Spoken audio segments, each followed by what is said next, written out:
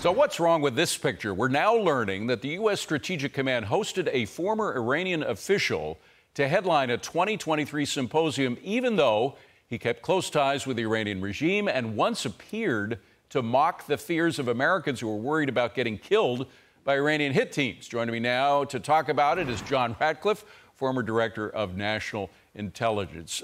John, what do you make of this?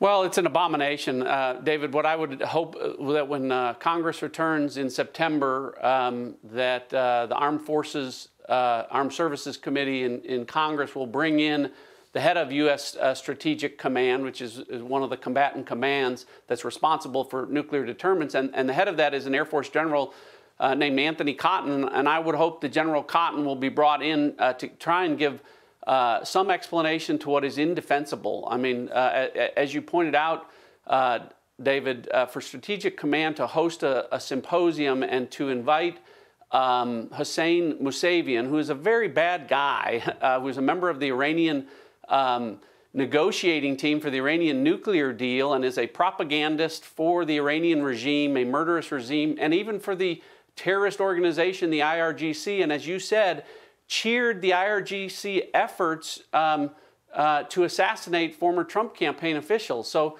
I mean, there's no explanation for this, David. Think about the lunacy of this, that the United States government paying for Secret Service security details for officials like Mike Pompeo and others who have been threatened by this regime, and at the very same time, the U.S. government, through Strategic Command, inviting those responsible for making those threats and cheering on those threats to be their keynote speaker. It's absolutely indefensible, and Congress should demand an explement. Well, I want to read their defense of all this in a moment, but first, just to be a little more specific about this guy, he by the way is a visiting research scholar at Princeton University.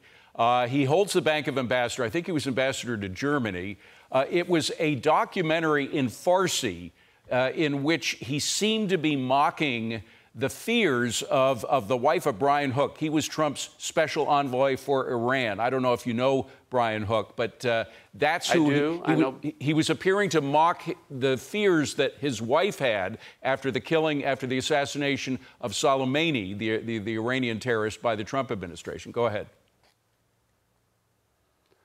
Well, there were multiple U.S. officials from our administration who have been threatened and who are receiving Secret Service protection for those threats. And so for the government to invite that person who is, supportive of those efforts as a keynote speaker is indefensible. I mean, it'd be no different than inviting, ISIS or Al-Qaeda field commanders to come to a Department of Defense symposium on fighting Islamist extremism. I mean, it's just, it's beyond absurd. And I would hope that, the next president will look at who's in these important positions within our military that are making decisions like this, that are really projecting not just weakness, but harming our national security posture by taking this approach. Well, let me just read this, the Strategic Command's excuse or apologia for this. They say, quote, "We always seek in our panelists and speakers a broad array of perspectives, including those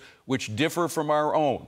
We were aware of Mr. Mousavian's previous position within the Iranian government and believe that in the context of the deterrence symposium, we would have benefited from the insight into an opposing viewpoint." You want to know your enemy. There's no question about it, but you don't want to let the fox into the hen house, and that's what a lot of people say was being done here.